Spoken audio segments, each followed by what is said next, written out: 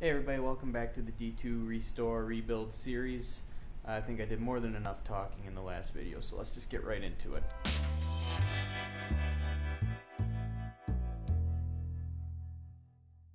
Today, like I said, I got work in kind of short bursts here.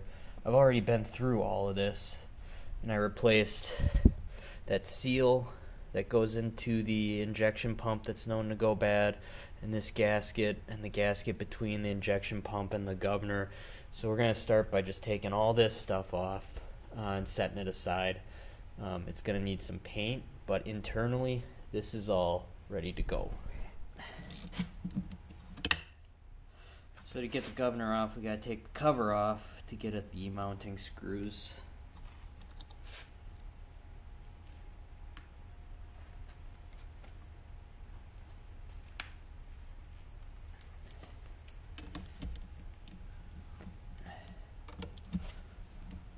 And all this is just going to get cleaned up and painted right away because this is small enough I can do it inside.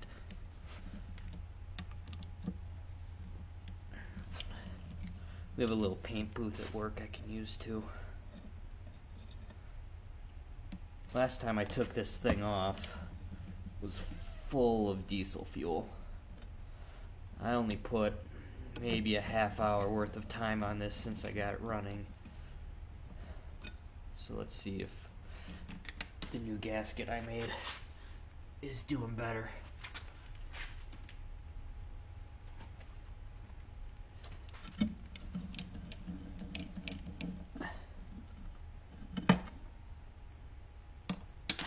Stop dropping bolts!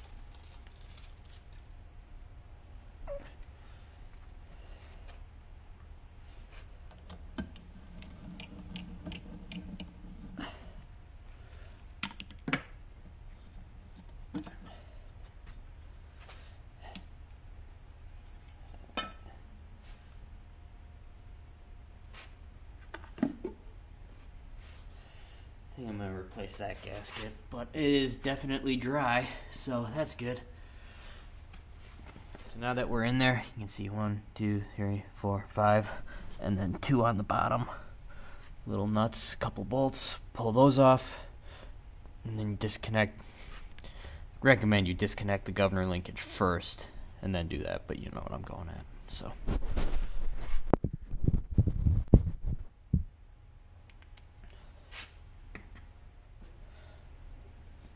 Best way to do this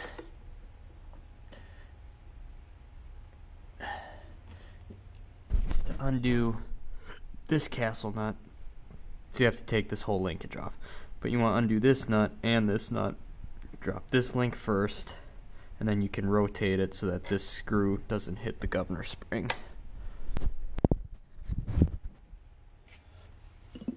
It's 7/16 on the inside.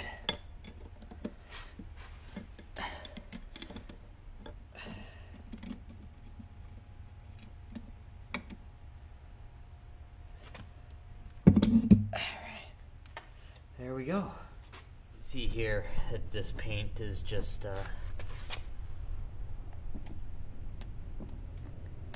it's just not great, so we'll redo that. It is pretty nice to see that my repairs to the injection pump stayed good. What I'm doing is disconnecting the drain plug for the injection pump to drain the oil into this bucket.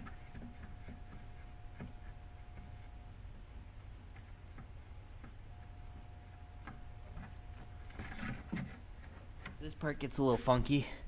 We have, I believe it's 7 9/16 bolts, or 1/2-inch bolts to remove here.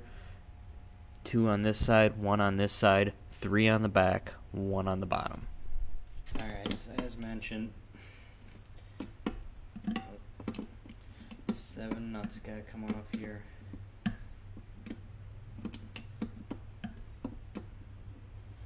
I believe this one is on the other side so it doesn't interfere with the cover of the injection pump.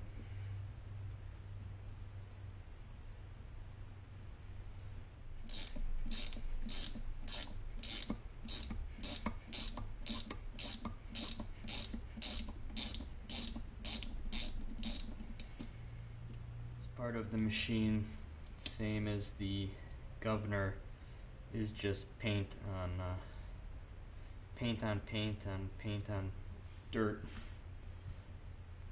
So we're gonna have to clean that up. I might take this little access cover off.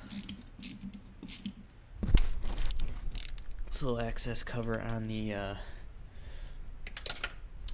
fuel tower, because behind that really smells like diesel in here now. Shocking. Alright. So behind that little cover, there's a, and this is always fun, there's a little cotter pin in the back, pin in the front, and we got to get that out because that's what is connected to the fuel rack on the injection pump. Pull this pin out, and we are disconnected. Alright, so now the injection pump can just slide right off. But before I take that off, I just want to remind everybody, always cover the pumps up, keep anything from getting in there.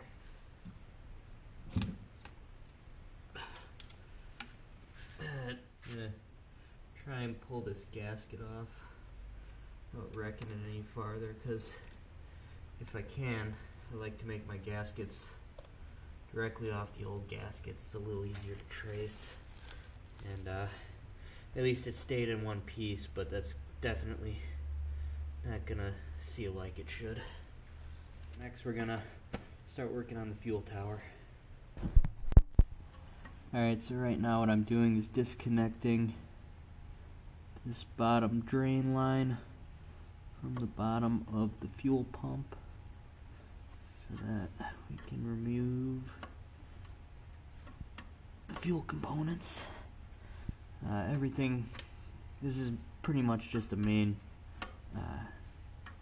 drain line for all the components. It all tees in here and just drips out the bottom of the tractor. There's a line that goes up to the injectors. There's a line from the top of the fuel tower, but just don't want to damage that, so that's loose. Next, what we're going to do is undo these two nuts and these two nuts. I believe that's it, to take the fuel pump off of the fuel tower.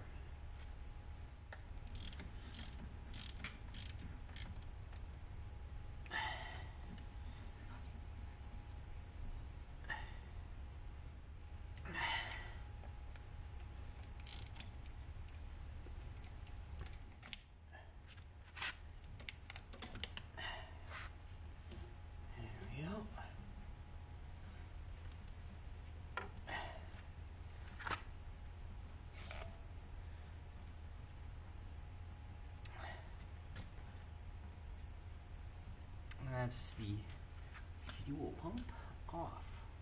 One less thing. Alright, next I'm going to take and release the drain. And this is the drain for the filter housing. There's probably still some fuel in here. I was right.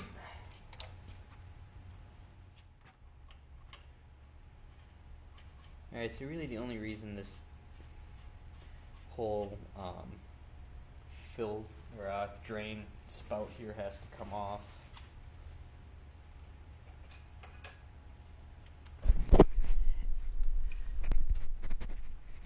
to get this nut off better, take the spout off, it'll make life easier. Alright, so those same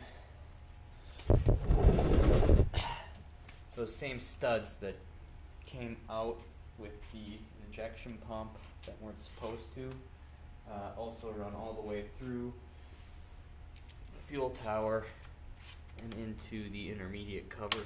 So there's still one of them in there. I made sure I took the nut off of it. And then on the front side, there's 3 nuts on studs into the intermediate cover, and another one on the bottom.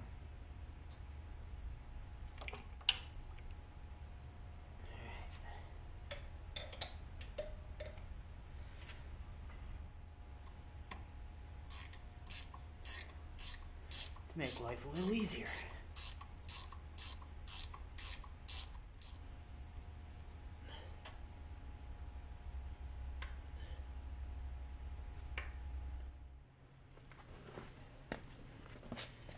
Alright, so it seems like the fuel tower is getting kind of hung up on the accessory shaft because of the seal on the sleeve that the seal sits in. So there's a couple of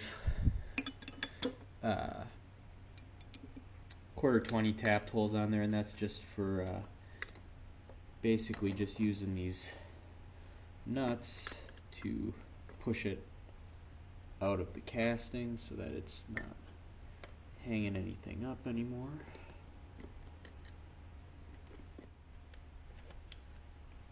There we go.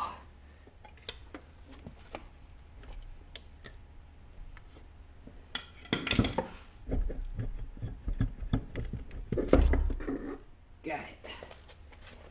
That wound up being a bit more of a task than I expected it to be.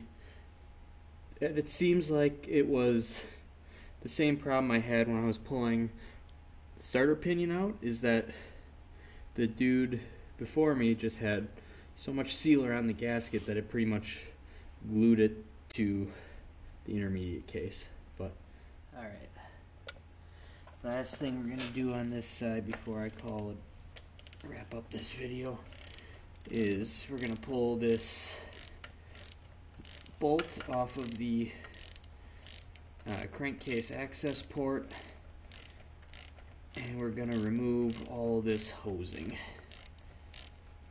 and copper tubing from the side and set that away so that it doesn't get any more damage than it already is.